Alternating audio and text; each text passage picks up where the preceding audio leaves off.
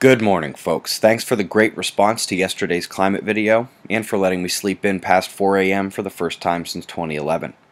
Let's kick it to Fukushima. This is an animation provided by TEPCO. It is part of a much longer explanation video linked for you below about the rod removal process about to take place.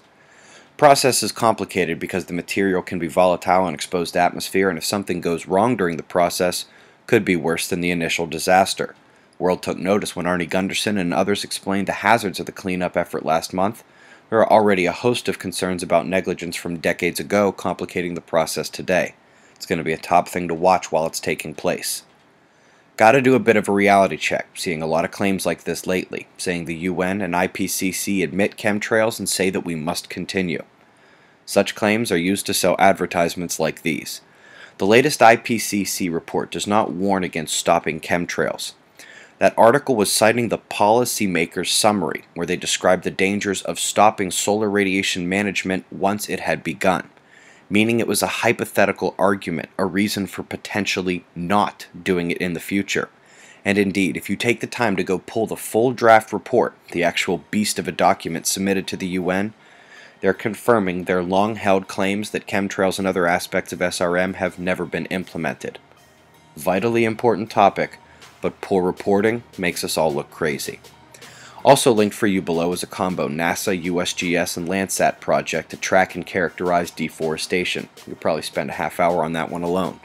Starwater in the news as well, confirmation of some hypotheses and purported circumstances. It's not just the solar wind that contains heavy elements.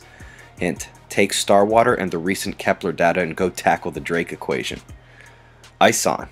In outburst, major naked eye visibility. We expect to learn if the nucleus survived over the next few days. Bruce Gary and Spaceweather.com covering it very well. Top weather watch is for the early fall Indian flood zones, at the coastline and one lined up right after another.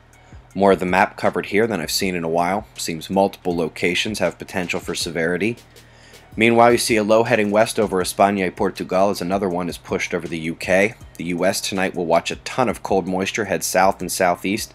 It'll snow out west, but where that mixes with lower level heat and moisture driven north from the Gulf, we might actually get some severe weather tonight in the central and Midwest states. Solar flaring actually coming back a bit this morning, taking another minor M flare.